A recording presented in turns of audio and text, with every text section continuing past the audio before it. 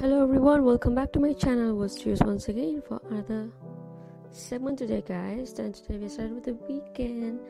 Yay, happy. So let's get started with the words. So today we're gonna see a word called whinge.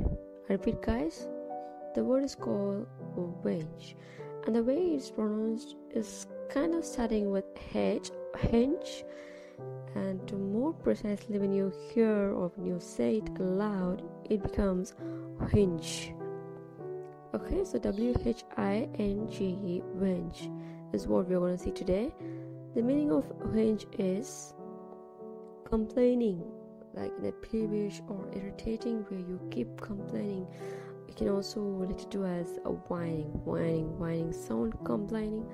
It is a loudest cry of complaining, whine, right? Similar to that, whinge means is also complaining persistently. Okay, so you tend to get cross or grudge and grumble and moan out of complaining behavior. It's called whinge. And it's a noun, and plural noun is whinges. Okay, and the present participle or gerund could be whinging with EING at the end. Okay, GEING. Okay, and as a present participle or gerund, we can also make it as just ing after G, missing out the E.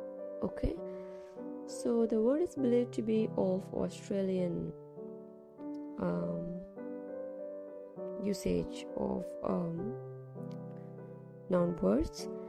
And then to talk about its actual origin, whinge got its origin from German, where in Old German winsen means whinge, and then again in Old English it became winsian of Germanic origin, which is related to whining. As I told you earlier, where you hear a long, high-pitched complaining cries called whine.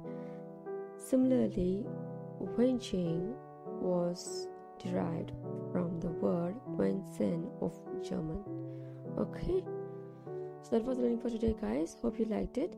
Please do subscribe to my channel if you haven't done it. Kindly share with your friends if you like. See you again tomorrow with another interesting word. Cheers, bye.